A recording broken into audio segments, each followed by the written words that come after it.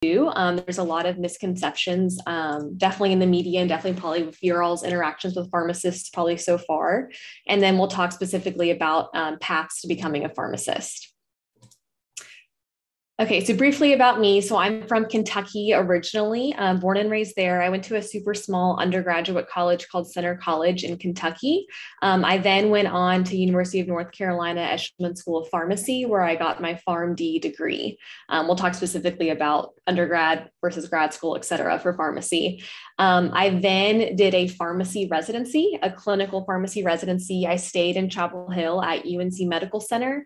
I did my first year, which is generalized, and then my second year, I specialized in oncology. And again, we'll talk specifically about the nuances of pharmacy training and kind of what that looks like. The way Davina and I have gotten to know each other is I also, I honestly feels like I used to do this, dedicate a big portion of my social media presence to kind of showing my life and my journey in pharmacy. So I created this account that almost 3 years ago now, and I will have to say did a lot more of this back when I was a student, but still try to show some of my life as a pharmacist and give kind of tips and tricks to anyone else pursuing pharmacy as a career path. Okay, so let's talk specifically about working as a pharmacist. Many of you can probably tell me where you've seen pharmacists working. Most commonly, that's probably at something like CVS. I think I see some nodding. That's probably where most people think that they most likely will encounter pharmacists. There are several different areas of pharmacy practice.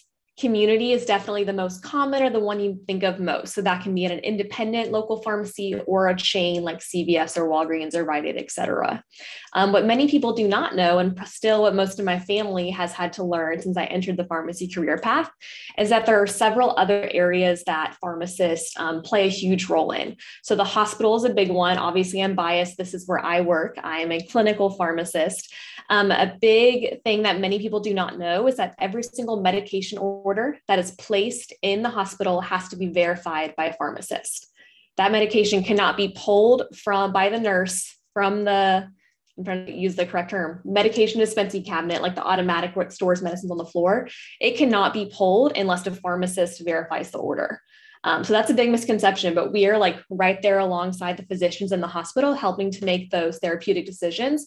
And then again, we are on the back end checking all of those orders to make sure that it is safe and appropriate for the patients. And so pharmacists play a huge, often hidden role in hospitals, but obviously a very important one. Long-term care, so pharmacists also can work at hospice facilities, other kind of inpatient facilities. They play a huge role there. Pharma and the pharmaceutical industry. So you're probably aware, obviously, that pharmacists have to work in pharma. That kind of makes sense, but pharmacists can play a huge variety of roles in pharma. They can be more on the development side, so working to develop medications, working with clinical trials. Again, all those medicines have to be checked and verified by a pharmacist before they can get to a patient.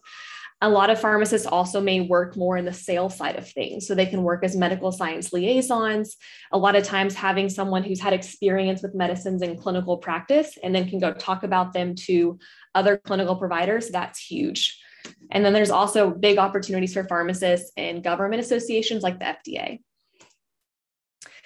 So I won't spend too much time on here, but pharmacists are super important and we're becoming more and more important as more and more medications come to market.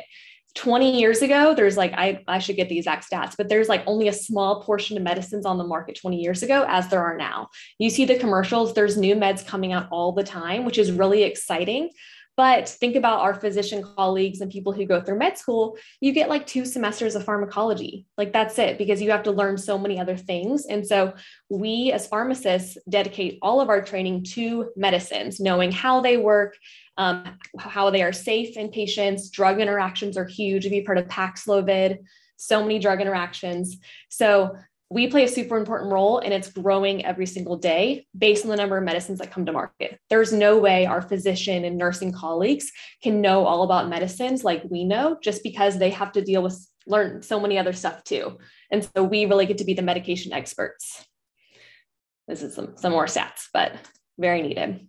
Okay, so this is one of my favorite slides, but Why pharmacy? So I obviously am biased. I love the pharmacy career path. A little bit more back about me in college. So I always knew that I wanted to go into some type of healthcare. A lot of you on this call are probably like that.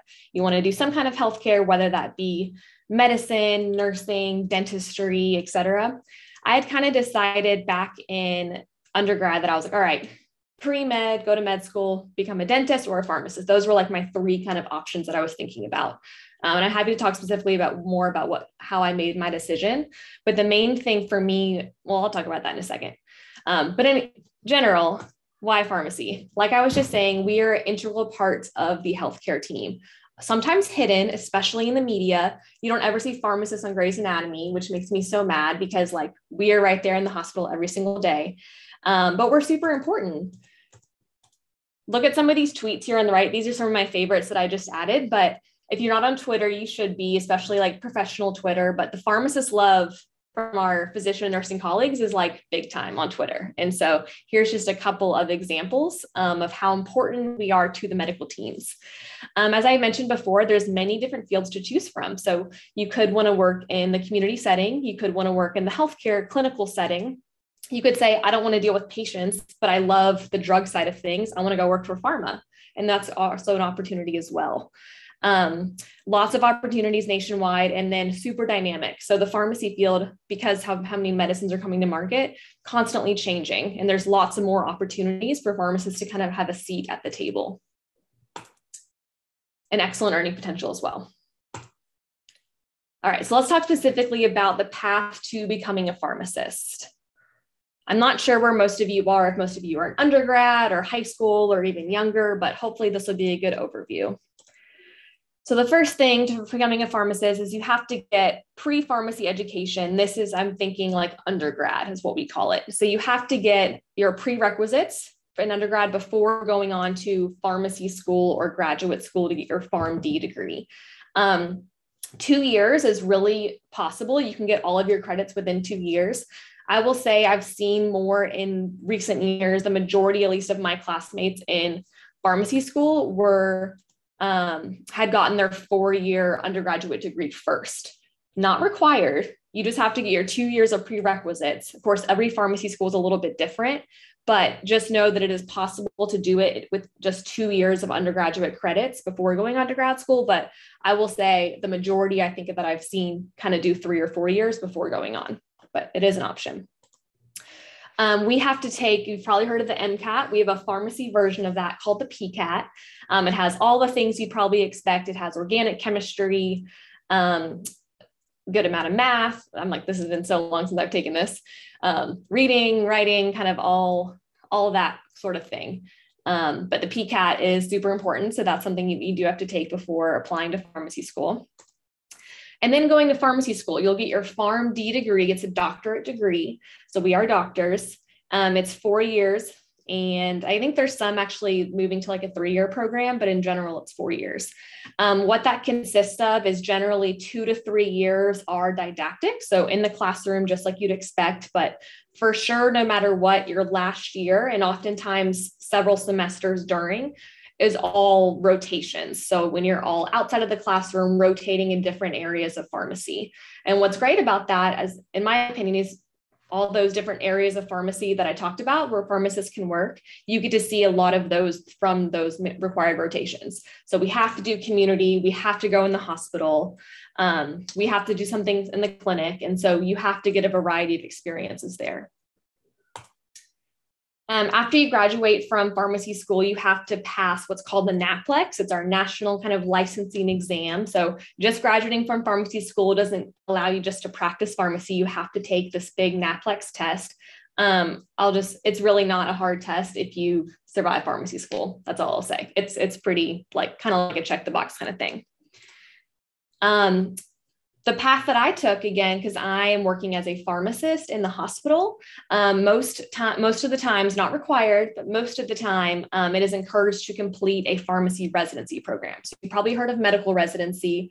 It's very similar. However, our length is much shorter.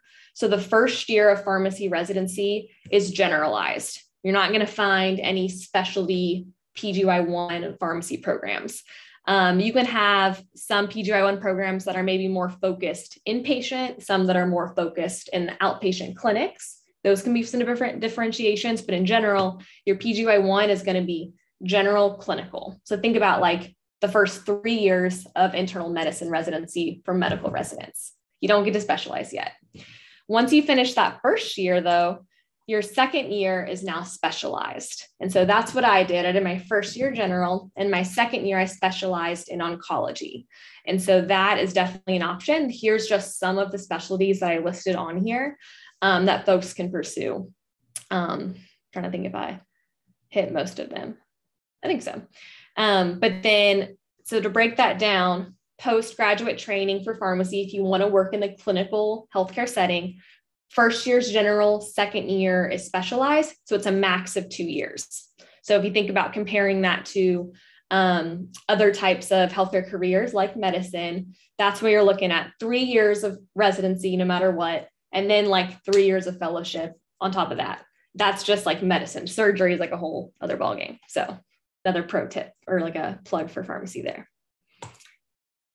Okay, so is a career in pharmacy right for me? So in general, most of you that are here, I'm assuming if you're here, you want to do some type of pre-med, pre-healthcare path. And so if you've already kind of settled on that, you have a few options, which is, I think, is really great.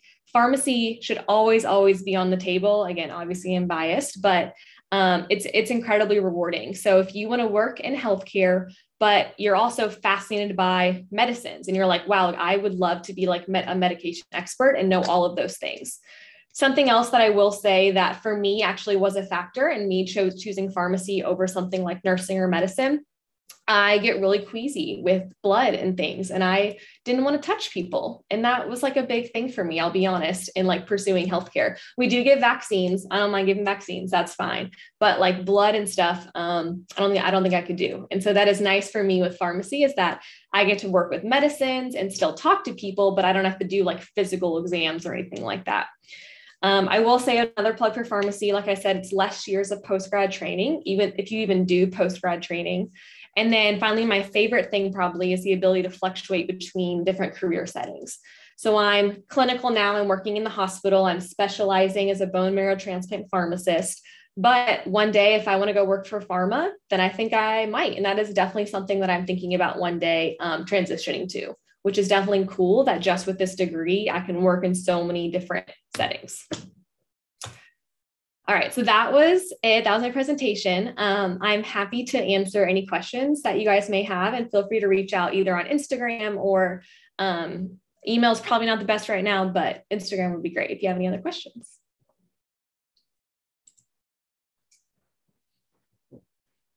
So I just saw a question, what did I major in as an undergrad? So I was a biology major.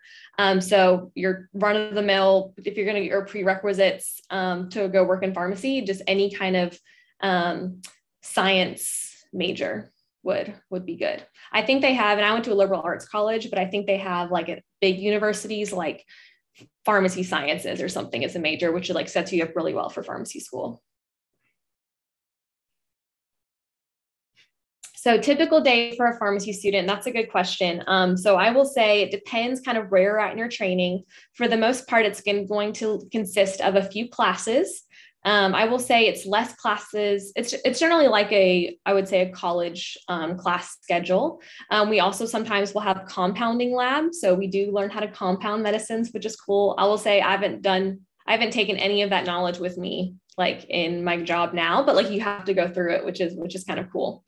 And then, yeah, typical classes. And then, like I said, you're definitely your last year, sometimes your last year and a half is all rotation. So you're done with the classroom setting and then you go to just rotate around to different settings.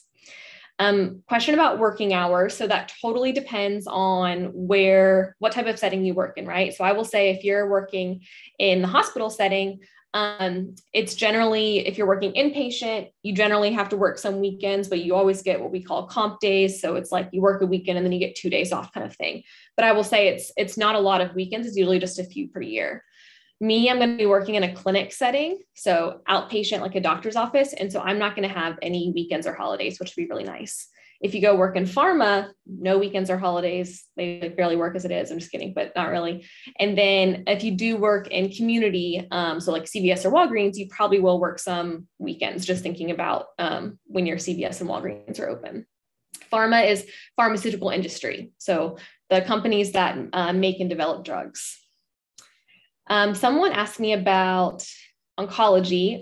So I love oncology. I think cancer is fascinating, but also the drugs that we have are absolutely fascinating. And we are making so many strides in just in general, like in healthcare, at finding cures in oncology. And so it's a really exciting and rewarding field to be part of. Because there's so many new chemo drugs coming out all the time, pharmacists, again, are super, super important to the team. And so we counsel every single patient who's starting on chemo. A pharmacist is the one to counsel them. Like, we kind of take that on. We help make the chemo. We check the chemo orders. Again, thinking about all medication orders have to be verified by a pharmacist. Chemo orders absolutely have to be verified by a pharmacist. And so we're always checking those too. Good question. Someone asked about research. So absolutely. So research is a huge part of what I just did, my pharmacy residency. So we all have to complete 2 research projects during our training. Let me see. So many good questions. Good. Someone asked about PCAT versus MCAT. I'm not entirely sure how they're different. I would say for the most part, they're probably pretty similar, just because they kind of test on the same stuff and you have generally the same kind of prereqs. Someone asked, when I'm a specialized pharmacist, will I only be focusing on meds in that specialty? So good question. Honestly, no, because in general, when you're seeing I'm going to answer this. So oncology specifically, yeah, I'm going to be counseling them on chemo and dealing with their chemo, but just because someone has cancer doesn't mean all of their other like comorbidities go away. So they're still going to have high blood pressure. They still might have diabetes. And so no matter what, we're always thinking about those meds too and managing those. And then with drug interactions, we're always needing to know what other medicines someone's on. And so I always say, when I see a patient, like, I am responsible for their medication list. So like, that is my area of expertise. It is my task to make sure that is accurate and up to date and make sure everything is safe and appropriate. And so that's kind of what I own when I see a patient. Let me see some other ones. A couple of people have asked about chemistry. So chemistry is definitely important, just because you have to kind of get those prereqs in when you're in high school and in college. You have to go through organic chemistry. But I will say, like, for me, going into the clinical route, I have not dealt with a lot of chemistry things, just because that's what I wanted to specialize. If you go work in pharma, where you're going to help develop drugs, definitely have to know a lot more about chemistry there. So I will say, I did not like organic chemistry. I really never liked it. I'm more like the people side of things, and more of the therapy side. So learning like how medicines work in the body, not like what's the chemical structure of medicines. And so that was fine for me. And that was an easy way for me to know that I wanted to go work in more clinical pharmacy rather than working in like drug development. So I will say, if you aren't a chemistry fan or you haven't done super well in chemistry, just get through it. And then, like, you don't need to be an expert in that stuff, start in pharmacy school. You will have probably like a med chem class, just learning some of the differences between drugs and what they look like, what their chemical structures look like, but nothing that you have to like know from a chemistry perspective. Like, it's more just like learning a little bit of the structures, and it really wasn't that bad. So pharmacy tech versus pharmacist, good question. So a pharmacy technician is someone who, again, can work in a variety of fields, but you're going to find them in most pharmacies. They're generally the ones preparing the medicines. So whether that's in the community setting, counting the pills, putting them in a bottle, that's a pharmacy tech's job. Or in the hospital setting, like, they're making the IVs. So they're inserting medicines into bags, they're getting all garbed up and everything. That's generally the pharmacy tech's role. Anyone with a college or even a high school degree can go be a pharmacy tech. And so a lot of times when you're a pharmacy student, you might work as an intern. And so you'll perform some of those responsibilities of a pharmacy technician, which I think is a great learning experience. And it's a good, easy part-time job too, because you're working in a pharmacy. And so a lot of my friends and I did that when we were in pharmacy school. But that's the difference. Pharmacy technician is just someone kind of assisting in the pharmacy. They don't have any of the same license or responsibilities of a pharmacist? Good questions. So if I had to go through my pre-pharmacy journey again, I absolutely would still pursue pharmacy. I've been really, really happy with it. For me, just because it is very rewarding. And I do think it's a very exciting field to be a part of. Again, the things that were important to me were being involved in patient care, but also being able to really be excited about medicines. And then at the same time, like, I didn't want to be that main person, like doing the physical exam and kind of all that, but I still get to play an important role in helping decide treatment options for patients. It is very common on rounds in the hospital. Again, pharmacist goes on rounds. You don't ever see that on Grey's Anatomy, but we're always there. At kind of at the end of each patient presentation, like they'll turn to pharmacy and say, hey, pharmacist, do you have any recommendations? And that's when I'll recommend to change a dose of something or add something because of this lab value or something like that, or dose reduce something based on the lab value. And so that's definitely where we kind of play a role. And so I've been really happy with it. I don't know if there's anything I would change, honestly. Someone asked about good majors. I'll answer that. Yeah.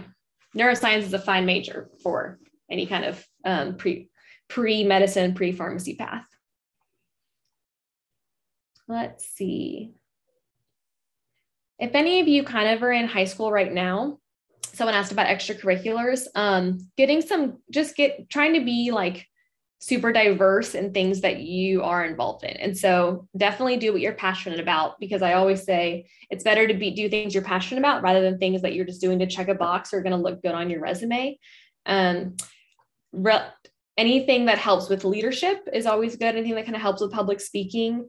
Again, in high school and kind of in college too, you're more developing kind of those other skills that'll help you do well in pharmacy school. So public speaking and leadership are great, but then also making sure to keep up with your classes and keep up with your schoolwork. That's definitely the most important. Let's see. Psychology is definitely a possible major. I will say with psychology though, just make sure that you're getting your prerequisites for chemistry and biology, just because those probably are not required for your psychology major. So any pharmacy school website will have their prereqs listed. And so you can kind of browse around, like just think of one in your state and see what are their prereqs. And that'll kind of give you a sense of what I need to major in college to like hit those prereqs. As far as issues and trends in the field of pharmacy, so there's probably, there's several I can probably talk about. I will say like pharmacist provider status is definitely something that is always a hot topic. So you think about healthcare providers, really the definition is that they are able to provide care and get billed for it and like bill for it. And so that's a big thing, like with insurance companies and with Medicare.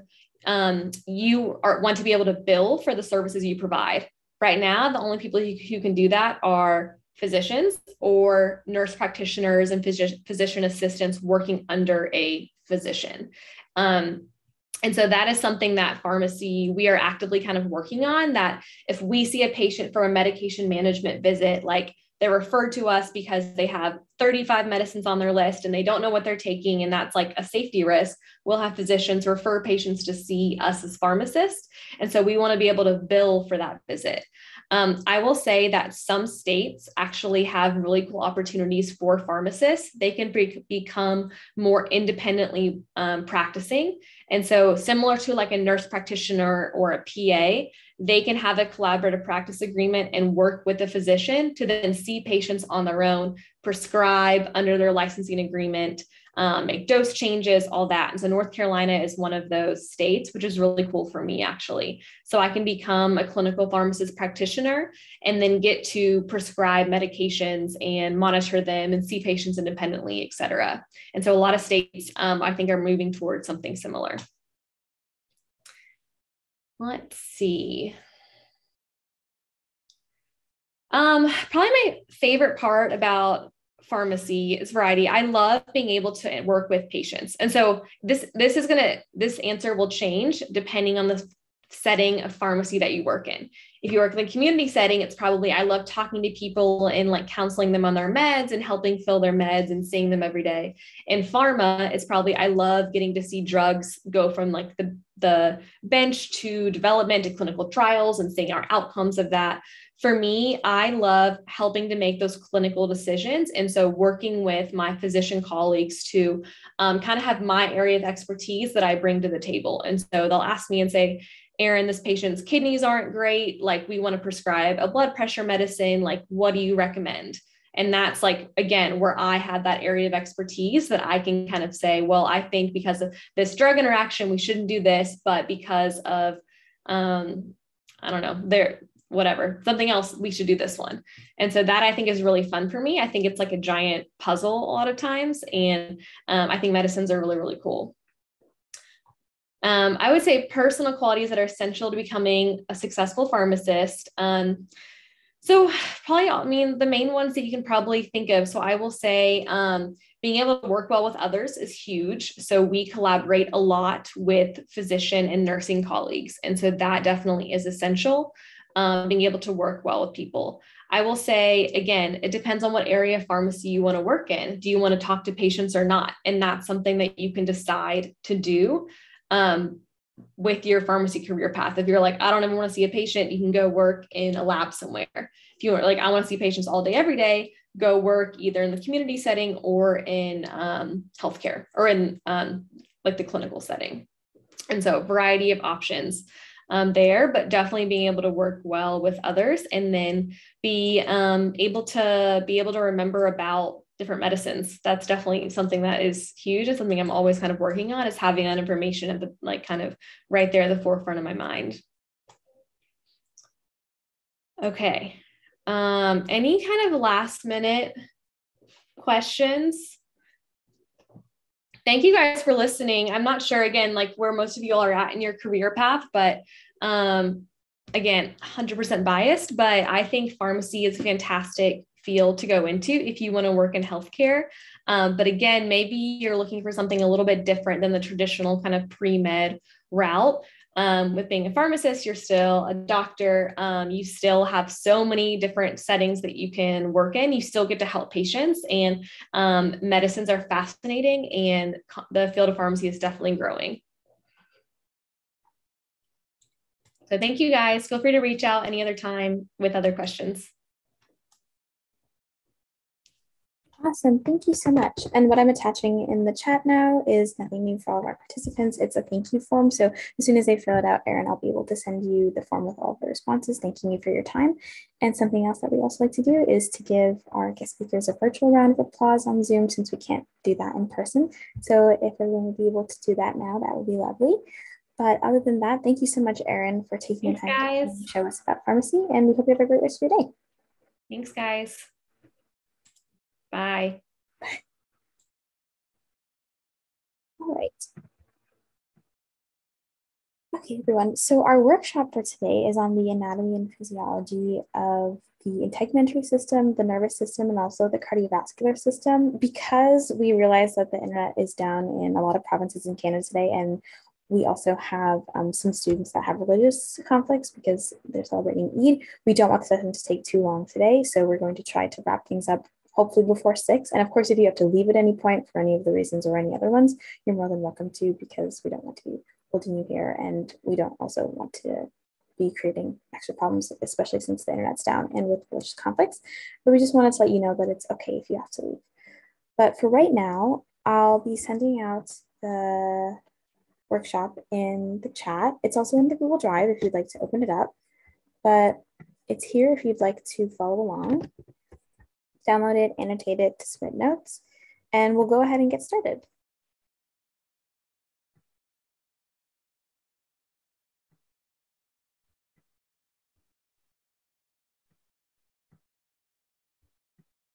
All right.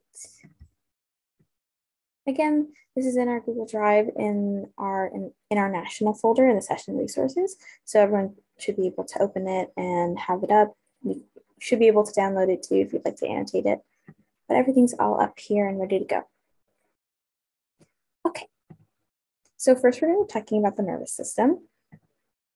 So we talked about some disorders of the nervous system last week, and some of the stuff that we said last week was, we're going to hold off on talking about some stuff until we go over the anatomy and physiology, and that's kind of what we're going to be talking about today.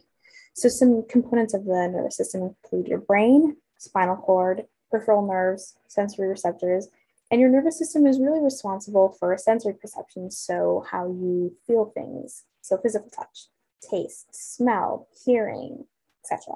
Mental activities like sleeping, talking, listening, stimulating your muscle movements, so walking, even sleeping too, and also reflexes, and also gland secretions. So, for example, the process of sweating or releasing hormones.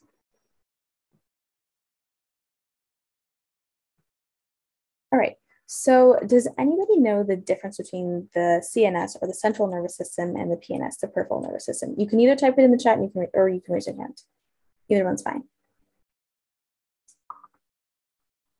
Fadi, do you have your hand up? Yep. The central nervous system, I believe, is your spinal cord and your brain. And the peripheral is all the other nerves and all the other nerve endings, all of that. Yes, perfect. Great job. And I'll also open it up in the chat too. People are saying that CNS, brain and spinal cord, PNS nerves, CNS is brain plus spine, PNS is everything else. Perfect. Everyone's doing great.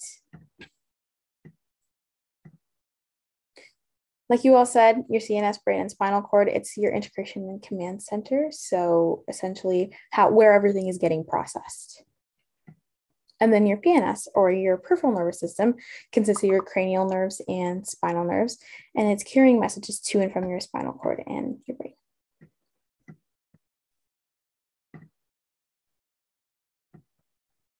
This is just a quick diagram kind of overlying some of the different parts of both your central nervous system and your peripheral nervous system. So you start off with your whole nervous system, which includes, brain, spinal cord, peripheral nerves, and then you break it up into your central nervous system, peripheral nervous system, like we talked about. So peripheral nervous system, it consists, again, of your nerves that are carrying information away from your CNS and also back to it for processing. And then within the PNS, you have your somatic nervous system and also your autonomic nervous system. So your somatic nervous system, it's controlling voluntary muscles and it's still transmitting sensory information to your CNS. But your autonomic nervous system, it also kind of sounds like automatic. It's controlling involuntary body functions, so like reflexes. And within your autonomic nervous system, you can go even further. You can have your sympathetic nervous system or your parasympathetic nervous system. So your sympathetic nervous system is kind of exciting your body to expand energy, kind of like your fight or flight. Your parasympathetic nervous system is calming your body down to conserve energy, to maintain energy, etc. So moving away from the peripheral nervous system, again, that's transmitting information away from your body or away from your CNS or back to your CNS. We'll go back to the CNS itself. Again, brain and spinal cord. Your spinal cord is what connects your brain and peripheral nervous system. This is just a quick diagram of what we've been talking about. Again, your central nervous system is in pink and your peripheral nervous system is in blue. So you can see that in all the pink areas, this is where integration is happening. So let's say you touch something that's really, really hot. And so that's going to activate your heat reflex. So that information will be carried from, perhaps if you touched it with your hand or one of your fingers, it'll be carried from here to an integrating system here in your spinal cord, and then it'll go right back out the same way. Does anybody know how reflexes might be different or more automatic than perhaps other voluntary muscle stimulations? Okay, we'll hear from both Fadi and Desmond. Desmond, you can go first. Is it like through like electrical, kind of like electrical like senses? That's how we like feel reflexes, like the connection. So when we're talking about reflexes, there's still kind of electrical stimulations, right? Like your neurons are getting depolarized, which is something we're going to be talking about a little bit later too, but still getting depolarized. What I guess we're looking for is more like, how does it differ perhaps than like if you just were to touch something that was not hot. So for example, how does the processing differ if you're touching something that's hot versus something that isn't hot? But we'll hear from Fadi and then I'll get back to you. Okay, so when you touch something hot, it is not sent to the brain. It's sent to the spine. The spine, I believe, has very minimal amounts of gray matter, which I believe allow for processing of these things that could cause pain. For example, things that are overly hot. I'm not sure about overly cold, but they're not directly processed in the brain. But if I touch, for example, my table, my spine doesn't need to process that, because touching a table that isn't hot or isn't causing me danger or isn't spiky won't cause me to have any reflexes. Yes, perfect. And great job, both of you. So that's kind of what we were looking for. So if you're touching something that's hot, your reflex arcs are located in your spinal cord. But if you're touching something that really isn't hot, that is not, there's no need for a reflex to pull your hand away really quickly. That information will get sent up to your brain to process. Does anyone know why it's better for reflexes to be processed in our spinal cord and not our brain? Why is it better for it to be processed there? I'll also open the chat.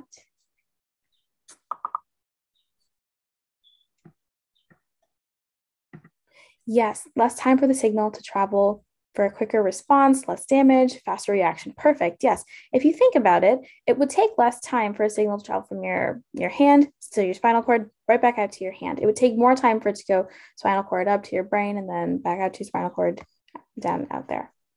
So we're just trying to make sure that we protect our bodies as well as we possibly can. All right, so now we'll be talking about some of the cells of the nervous system. So we have neurons that are excitable cells. They transmit electrical signals. And we also have glia. So glia are like our support cells. They surround our cells, they wrap around neurons, and they're just there to make sure that they can support the growth and the life of neurons. These are some of the cells of the nervous system. We won't go into them into too much depth just because we have them all listed out here as well as all of their functions. We will go over microglia. So does anyone know whether microglia are found in the CNS or the PNS? Amina? It's found in your CNS. Perfect. Yes, they're found in your CNS. And microglia are a kind of phagocyte. Does anyone know what a phagocyte is?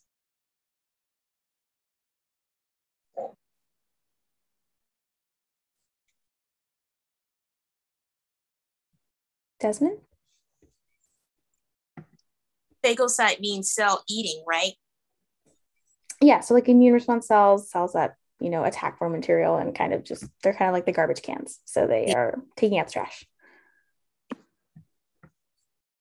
So perfect, yes. Though I think those are all the questions we have for this one. Again, you're more than welcome to read through this slide if you want to learn more about the different kinds of cells of the nervous system. Okay, the last thing we're going to be talking about in regards to the nervous system is kind of the propagation of an action potential. So for some of the disorders that we talked about last week, we didn't talk about multiple sclerosis specifically, I don't think, but that's a neurological condition that involves the anatomy of the neuron that we're seeing right here. So this is a neuron, and some different parts of the neuron that you can see. You can see that here's the cell body. You got the nucleus in there. There are the dendrites. The dendrites are what's receiving information from other neurons. You have the myelin that's wrapping around here. Does anyone know why myelin is so important?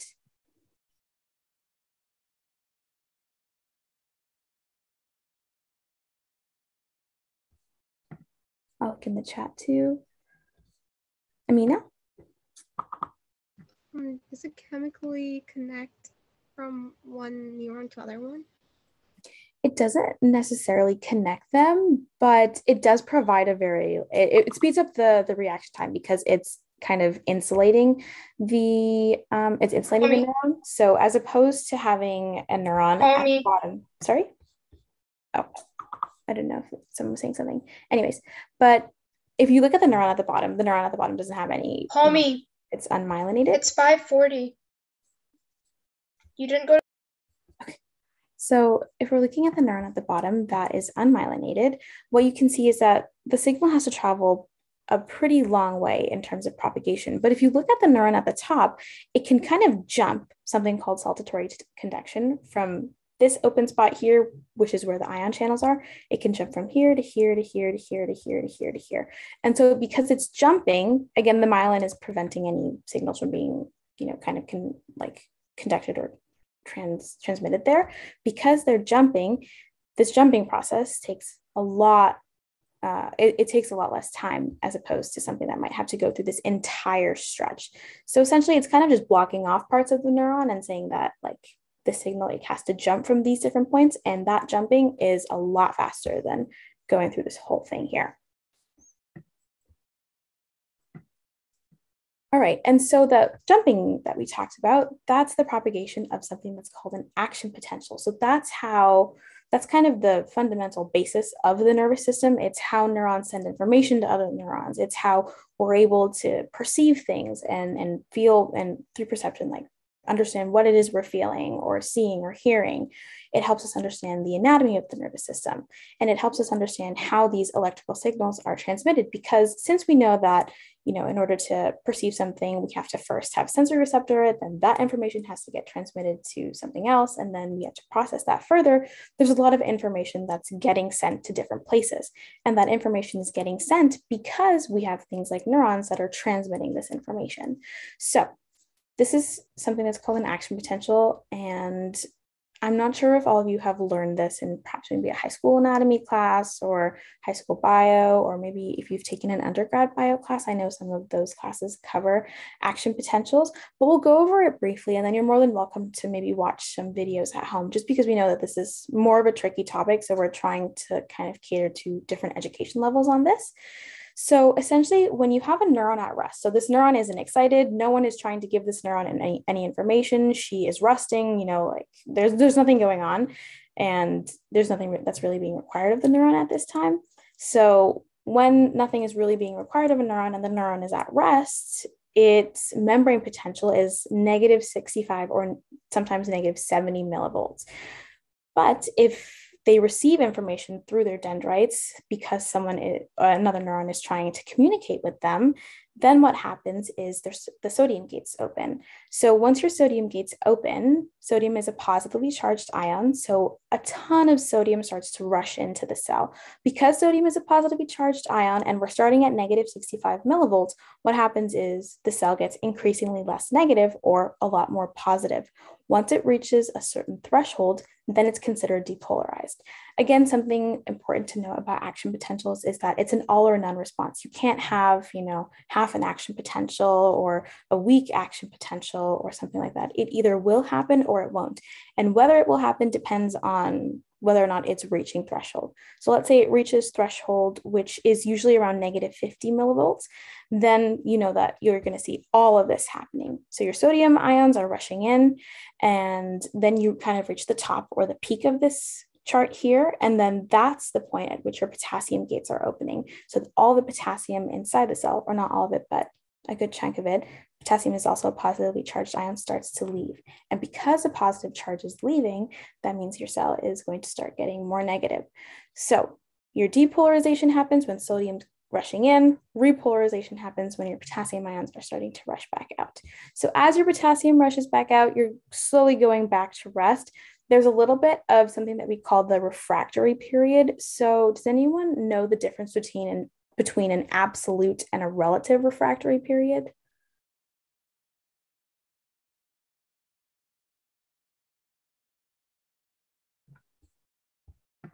And again, no worries if not.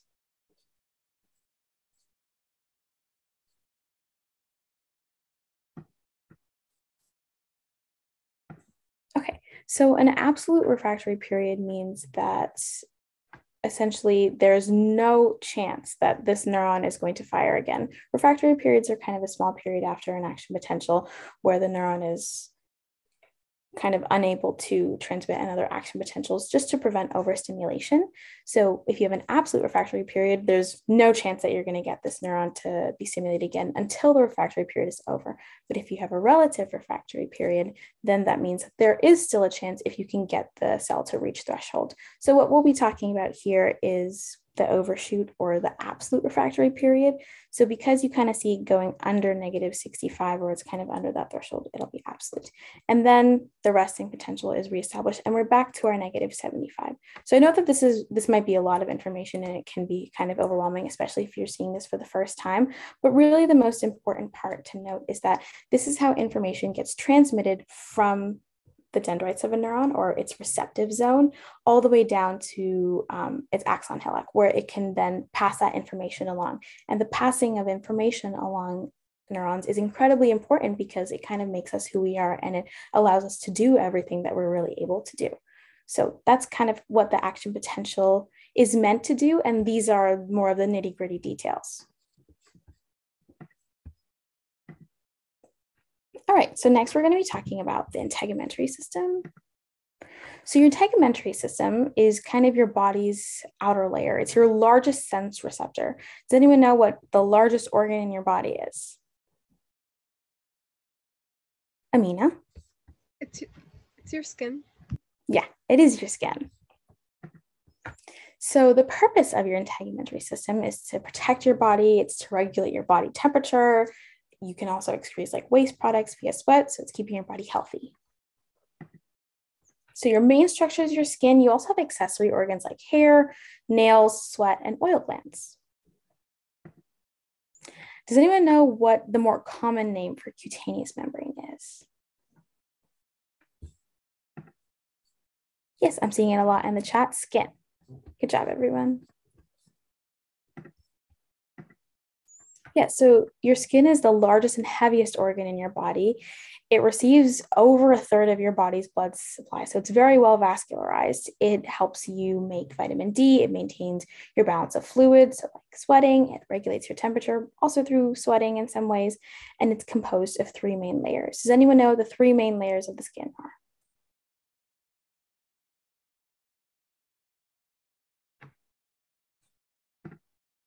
Desmond? Epidermis, dermis, and hypodermis. Perfect. Seeing it a lot in the chat too. Good job, everyone.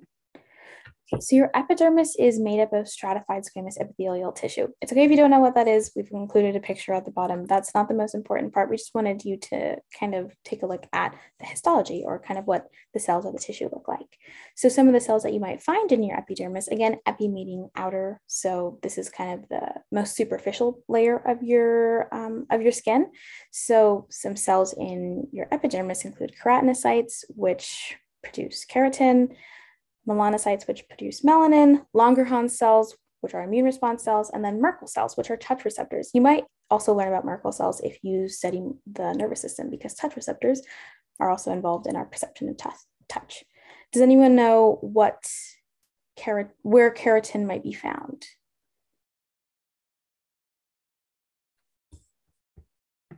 I'll look at the chat too. Hair and nails, perfect. Yes, hair, nails, combination of both. Yes, perfect. Does anyone know what the function of melanin is? Yeah, it's a skin color, pigment, body. I was gonna say for skin color and anything that has, like for example, our eye color, our skin color, our hair color, anything that has color is very closely related with melanin. I was also gonna say for sleep, but that's melatonin. So yeah. No, I totally get it. Melanin and melatonin do sound very similar, but yes, great job, everyone. Seeing it a lot in the chat too. Pigmentation, protection against UV, absolutely. Skin color, pigmentation, great job. All right, next we have the dermis. So the dermis is made up of kind of flexible connective tissue. You can see it in the bottom too. We have fibroblasts, macrophages, mast cells, white blood cells. And then last but not least, we have our hypodermis. So our hypodermis is made up of adipose connective tissue. So we have adipocytes, fibroblasts, and macrophages. All right, so now we'll kind of dig in a little bit to the cardiovascular system. So your cardiovascular system can also be referred to as your circulatory system. So it's really, really important. And we've talked about this a lot too, especially in our first workshop, so our emergency first aid and CPRC workshop. It's your heart has an incredibly important job of getting oxygenated blood to all the parts of your body, especially your brain. Every part of our body needs oxygen to work, especially our brain. So our cardiovascular system, what is it made up of? Blood vessels, and also our pulmonary and our systemic circuit. So does anyone know what the difference between pulmonary and systemic is, or the difference between our pulmonary and our systemic circuits?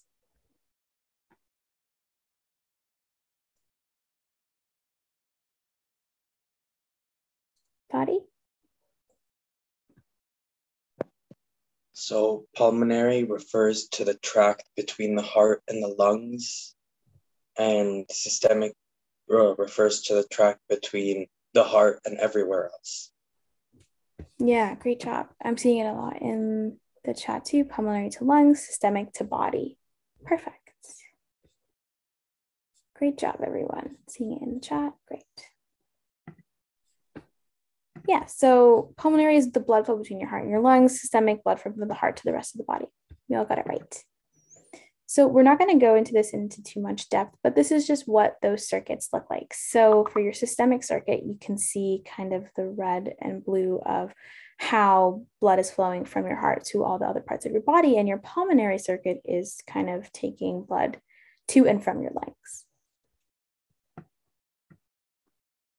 So sometimes students get confused between the cardiovascular system and the respiratory system, which can make sense because a major part of the cardiovascular system is when the heart blood picks up oxygen from your lungs. So they're very interconnected. But your respiratory system is what's moving gases into and also out of the blood. So because we have lungs that contain oxygen, that's how we're able to actually pick up oxygen and make our blood oxygenated. And then this is the diagram of the anatomy of the heart. You don't have to know all of the parts here. We just wanted you to get kind of an idea of what the heart kind of looks like. So as you can see here, here's your aorta, here's your superior vena cava. So your superior vena cava is kind of where the process of blood flow starts. If you remember our workshop on cardiovascular medicine, we talked about how we're going to be kind of, tracking how blood flow moves through the heart. And so this is where it all starts, your superior vena cava, and then it'll move through the heart, which we're going to be talking about soon. But if there are any parts of the heart that you would like to know, you don't have to know your fossa ovalis or some of these down here, but some more important parts are your superior vena cava, your right atrium, your tricuspid valve, your right ventricle, your aortic valve, and your left atrium, or this is your left pulmonary artery, which then as blood is leaving, picks up oxygen, then comes back into your left atrium, and then your left ventricle. So we'll go over that one more time. So your superior vena cava, then your right atrium, right ventricle, left atrium, left ventricle, and also your left pulmonary artery. So those are the major parts of the heart that are helpful to know. Also your aorta. But now Sajid will be taking us through the rest of the heart and the cardiovascular system and kind of taking us through the layers and the flow of blood. Okay, thank you, Davina. Okay, so layers of the heart. Okay, so this is pretty straightforward. You just need to know your word parts for this one. Pericardium, epicardium, myocardium, and endocardium. So peri means to surround something. Epi means outer. Myo means muscle, but in this case, it would be the middle layer of the heart, which is the thickest layer. So it's made of the heart muscle, the cardiac muscle. And then endocardium would be the layer on the inside.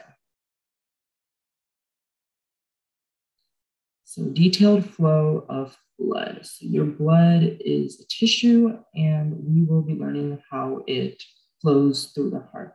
So your heart is divided into two sides, and the part that divides it is called a septum.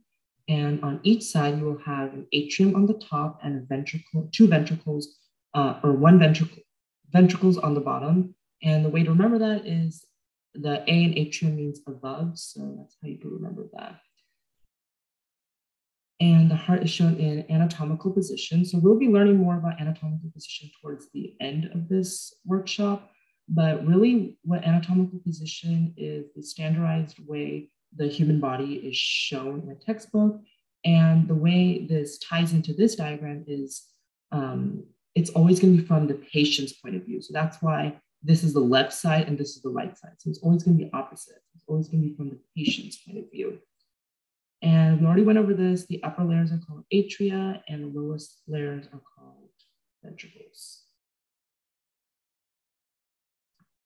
So the first quadrant is called the right atrium. So there's four of those.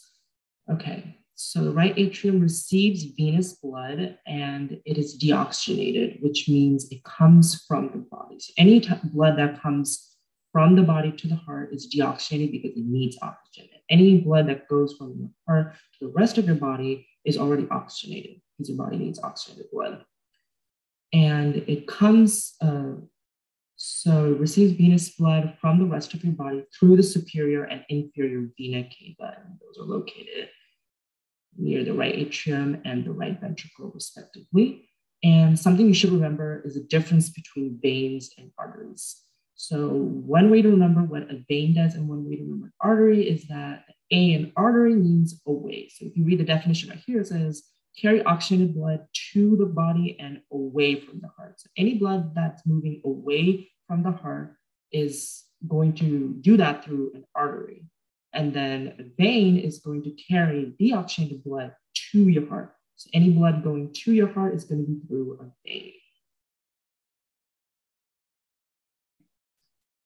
So the right ventricle, that's located, you can see that in the diagram, and it receives blood from the right atrium. So any blood that goes to the right atrium from the superior vena cava goes to the right ventricle, and it does that through the tricuspid valve, and that's where the star is right there. You can see that's the tricuspid valve. The reason why it's called the tricuspid valve is because it has three flaps where the blood flows through. So from here, deoxygenated blood travels to the lungs via the pulmonary arteries. So it's moving away from the heart to your lungs. So it's moving away from your heart, so we'll use arteries. That's what it's called, pulmonary arteries. And something you should know is that these arteries are the only arteries that carry deoxygenated blood. So arteries will usually carry oxygenated blood. We covered that the last slide. And you should note that because most students get that part confused. So the left atrium, you can see that right there, it receives oxygenated blood returning from the lungs by the pulmonary veins. The left ventricle is right below the left atrium, and it receives blood from the left atrium through a valve known as the bicuspid or mitral valve. So bicuspid and mitral valve are interchangeable terms. So be sure you know both of these because they both show up equally. So from here, blood goes through the aortic valve. It's right there. You can see the diagram shows the arrow. It goes through the aortic valve to the aorta, and then the aorta distributes the blood to the rest of the body.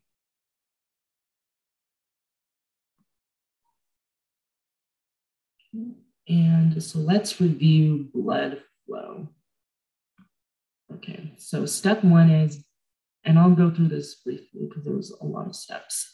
Blood enters through the right atrium, right there, through the superior and inferior vena cava. So blood enters from superior and vena cava, inferior vena cava, and it goes to the right atrium and through the right AV valve into the right ventricles. So it goes from here, and then blood flows through the pulmonary valve right there into the pulmonary trunk, and then blood is distributed by right and left pulmonary arteries to the lungs. So that's where it unloads carbon dioxide and it loads up with oxygen. And then the blood returns from the lungs to the heart, to the left atrium, which is right over there. And then the blood in the left atrium flows through the left AV valve into the left ventricle. And then contraction of the left ventricle right here, simultaneous with step 3, forces the aortic valve to open. So that's where the aortic valve is. And then blood flows through the aortic valve into the ascending aorta, so that arch on the top with the 3 tubes right there. And then the blood in the aorta is distributed to every organ in the body. So, and it takes a couple of times to go through this to really learn the steps. There's a lot. Okay, next slide. Electrical currents of the heart. So your heart does have electrical currents, and contractions of the heart are coordinated by the sinoatrial node. And that's known as the pacemaker of the heart. So you can see it on the diagram where the sinoatrial node is. It's right near the top. So when the sinoatrial node contracts, it generates nerve impulses that travel throughout the heart wall, causing both atria to contract. So that's how the heart functions, like how it contracts. It's by the electricity, the electrical currents that's produced. Okay, so now we're gonna have a heart flow race interactive. So using the chat, outline the flow of the blood through the heart when I say start. So next slide. Okay, I'll say, okay.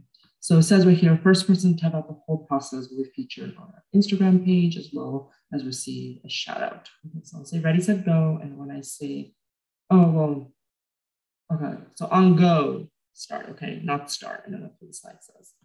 So ready, set, go. Okay.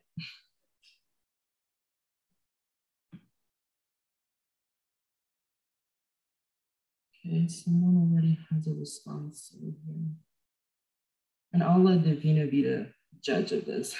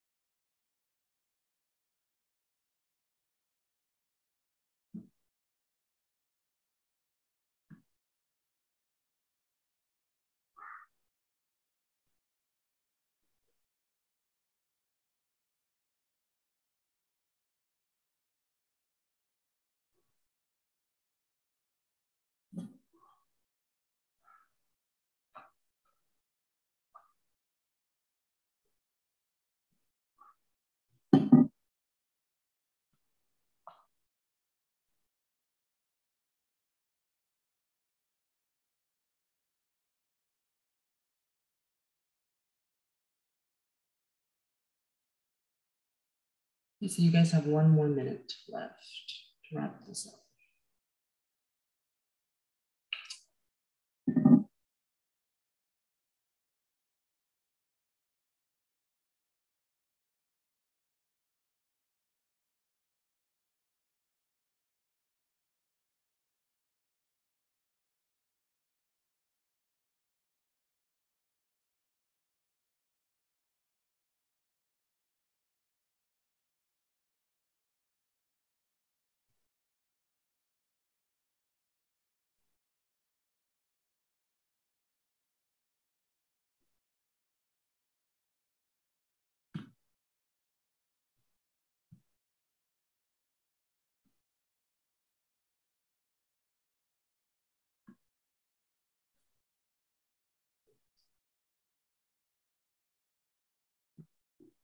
Okay, so seeing a lot of great things in the chat, and everyone definitely has at least most of it correct. I think Harley had all of the major atria and ventricles, and also the valves too. So congrats, Harley. We'll be featuring you on our Instagram page. But congratulations to everyone, because as I'm reading through everything looks great. You all got pretty much the major flow of blood through the heart. Perhaps some answers might have been like missing a valve or missing like an atria. But again, everything looks great. So good job, everyone.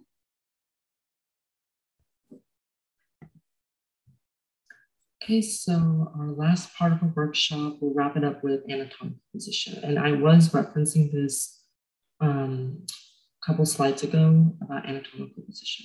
Okay.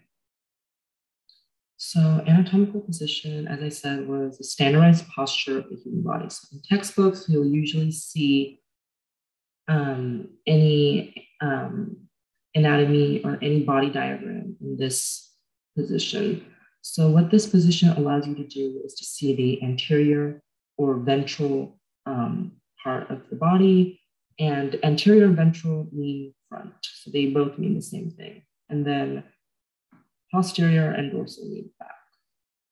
So in the anatomical position, the legs are slightly apart. You can see that on the image to your right. And the feet and the palms are forward. So that's something I think that's a little different, is the palms are forward. So we don't usually walk or stand like that with our palms forward. So I think that's kind of the only thing that's a little different. And there's an activity right here that says to correctly demonstrate anatomical position. I don't know if we're going to be doing that, so I'll let Divya talk about that.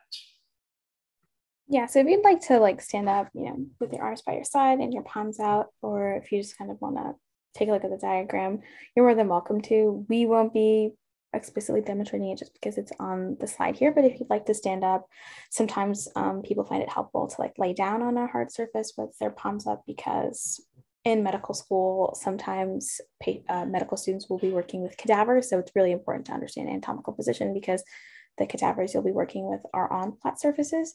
So it's just important to know where everything is. But again, you're more than welcome to practice this on your own.